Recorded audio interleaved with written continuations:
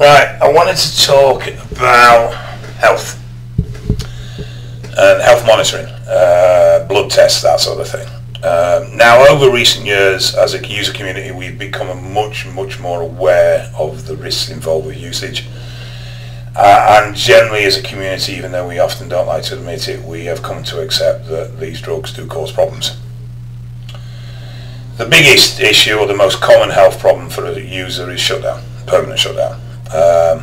It's something that within the user community we tend to normalise. It's sort of, it happens, it's just one of them things, which is fine. I mean, that's fair enough, but you also have to accept that when you speak to someone who's medically trained, or you speak to somebody outside of the community, when you explain to them that you have permanently destroyed your ability to naturally produce hormones because of your drug use, that actually is quite a severe medical condition.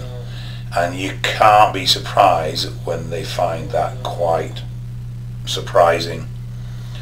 So don't play it for anything than it is.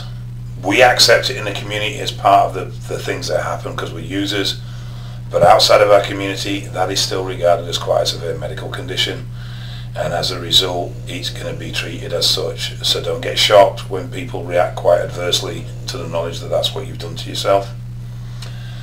Beyond that, then, the probably single biggest health risk or problem that you see occurring is cardiac related, heart related. And in this is where there's a bit of a problem, because the blood tests that we do don't really give us a reflection on heart health as well as they should. They'll show us environments being created that are damaging to the heart, so high RBC, and poor cholesterol ratios, so low HDL, high LDL, and they will show that there is damage done to the heart, but they don't give us a real direct indication. Now, CK is also a good marker of heart inflammation or heart damage, but CK also shows muscle tissue damage, and it also shows liver damage, and it also shows brain. So it's inflammation markers, and there's 3 types of CK that are released in the bloodstream from various areas in the body, and the test that we get does not separate, it's all grouped together, so you don't know. Now, if your CK is just out of range and you've just trained the day before, chances are it's because you've just trained. But if your CK is 2,000, 2,500, 3,000, that's high. That's high even for someone who's just trained. And you really need to take 2-3 days off training and repeat the test to make sure there's not an underlying factor. But what we see all the time online is, here are my bloods, what do you think? My CK is 2,500, that's normal, that's because you're a bodybuilder, that's because you've got shitloads of muscle, that's because you've just trained. But the guy's 160 pound, he hasn't got loads of muscle. So you need to be very wary that, you know, moderately elevated CK can be dismissive of, particularly this liver inflammation there as well, because that will trigger high CK. But when you start going over the 1,000, over 1,500, then you start to need to be considering of redoing that test with the training removed, so it's not a factor in affecting that test, and get a more accurate look at what's going on there. High blood pressure or high RBC, thicker blood, is going to put the heart under more strain. And then we've got cholesterol issues. Now, any adverse period of time with poor low HDL and high LDL, or just low HDL on its own, is going to increase the potential for plaque buildup on the arterial walls. It doesn't matter how clean your diet is, that's still going to increase that risk. As a result of that, your arterial pathways will narrow. You've got thicker blood running through, you've got narrow arterial pathway, that's going to create an increase in pressure in that area. You're also then going to start seeing thickening of the heart wall.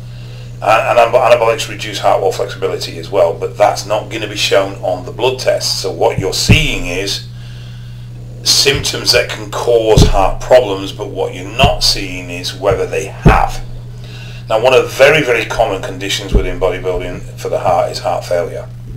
And that doesn't mean your heart fails, as in stops. What it means is that your heart is not beating correctly. beat is too shallow, so it's just a bit of a pathetic pump rather than a hard, strong, solid pump. And as a result, you're at risk. So if you want to test for heart failure, you need to do a BMP test. It's a blood test, but you need to test for BMP. That'll indicate whether you've got markers for heart failure. And really what you want to be doing is not just relying on blood tests, but you want to do specific heart health checks. So I'd look at getting an echo or an ultrasound or something of that nature, or a trace, just so you can see how your heart's behaving. Atrial fibrillation, irregular heartbeats are common in users as well, and they can cause major issues. So these are areas where we need to be looking at, and not just looking at a set of bloods and then discounting the results because we're bodybuilders. It's a bit pointless doing the results in the first place if you're not going to bother acting on what you find. Cholesterol management, incredibly important. Management of red blood cells, incredibly important. And specifically checking heart health is also important, because of all the problems I see, the biggest single factor I see affecting bodybuilders after permanent shutdown is hearts.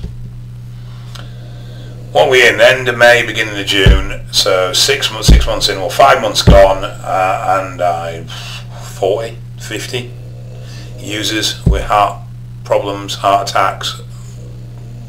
I think there's been 3 or 4 fatalities in that group, but the rest have just been heart issues that they're now having to manage.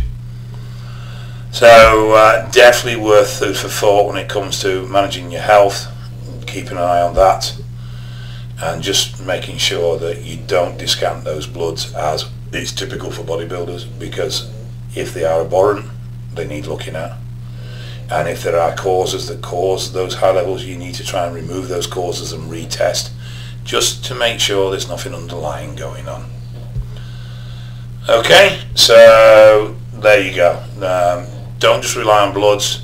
Get your heart health specifically checked. And by the way, and this is coming from me, the cardio hater of the world, cardio is going to be your best ally when it comes to heart health. But I'm not talking about a brisk walk around the fields in the morning with a dog. I'm talking about hard cardio, HIIT, sprints, hill sprints, cycle sprints, real proper conditioning work. That's going to improve your heart health. Wandering around the field will have an impact, but it's not going to be anywhere near as effective as doing conditioning cardio. So it is well worth adding that into your routines in order to maintain heart health. It's something I never did, and it's one of the areas I neglected, and I paid the price because of that. Obviously my drug use and my size are big influencing factors as well, but I should have paid more attention to my cardio. It is one of the areas that I neglected quite badly. So remember, cardio is going to help your heart probably more than anything. Right, on that note, I'm going to get off. Take care guys, and I'll speak to you soon.